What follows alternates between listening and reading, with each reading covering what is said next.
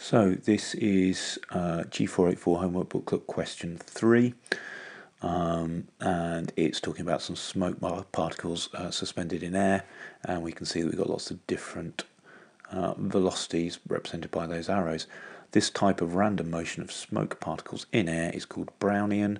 We have got the pencil mark there, which is a clear indication you've got to be careful you know how to spell that. Ian Brown, yeah, Ian Brown, Brownian. May or may not help you remember that. We go on to part 2, state any conclusions about air molecules that might be deduced from the observed smoke particles, observed motion of the smoke particles.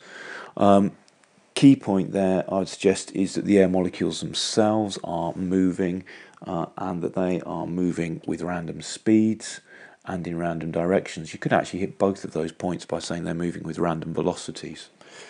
I think that from those motion you could probably argue that you can see that the air particles are smaller than the smoke particles, simply because you can't see them, so that one's a third possible answer. I think the key answer is really random speeds in random directions. My point about this third one would simply be that it's not, in a sense, that's part of the overall observation rather than part of the observation of the motion, which is what the question specifically asks about. So that was question 3 from the G484 homework booklet.